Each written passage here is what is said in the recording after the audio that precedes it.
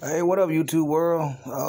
Just decided I'd do a little review of what I think is one of the best torches they make. This right here is a Victory torch. I picked it up from the Love's truck stop. I had a bunch of points on my few rewards. This thing cost $37 for a butane torch. So to let you know, I like strange things. I've been eyeing it for a while, so I went ahead and got it. But here it is right here. And it is pretty big. Like I said, feel like you're actually gripping a pistol. And I have huge hands. But you see how big it is? I'll give you a small comparison. That's it right there. And here's a regular cigarette lighter.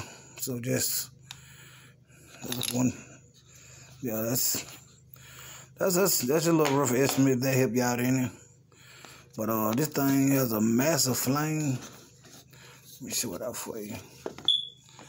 Pull it back just a little bit.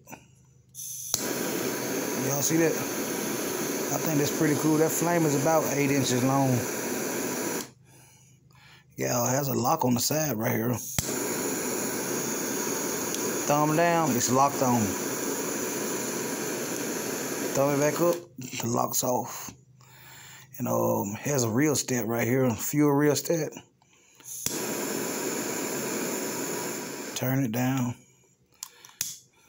It's at low, coming back up high again. But like I said, it's a Victory torch. And you saw how long that flame was. This is my little,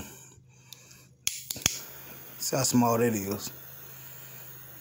That's a baby.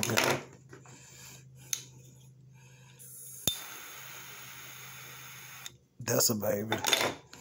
And I'm just going, this is a knockoff, can't think of the name of it, but it's a little knockoff lighter. But compared to those, look at this.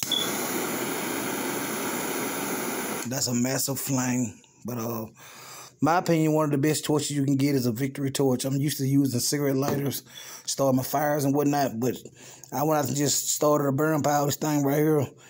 The fire started up like it had fuel on it already. That's how intense the flame was on the butane torch. So you get a chance, you run across one, a Victory torch, you ought to grab you one. Y'all have a good evening. Y'all be careful, YouTube.